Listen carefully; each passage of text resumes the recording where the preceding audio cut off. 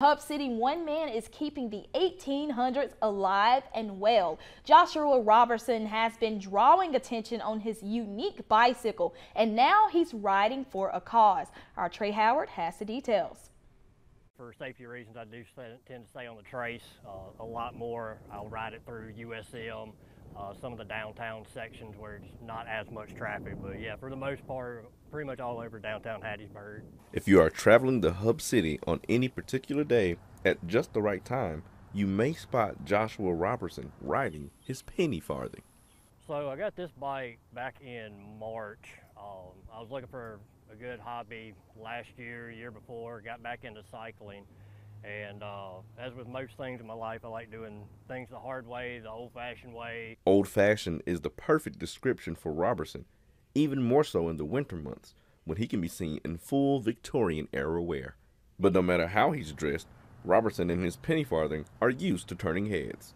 The smiles on their faces are absolutely amazing. It's definitely not something that people see. They'll stop on 4th Street to take pictures. Runners and cyclists on the trace, they're always turning around and, hey, you mind stopping and grab a picture real quick? While he enjoys interacting with the community, he's also using his hobby in a different way. This September, Robertson will ride his penny farthing in the Great Cycling Challenge to help raise money for children's cancer research. When I saw another way to help out even a little bit with children's cancer, I jumped on it to sign up.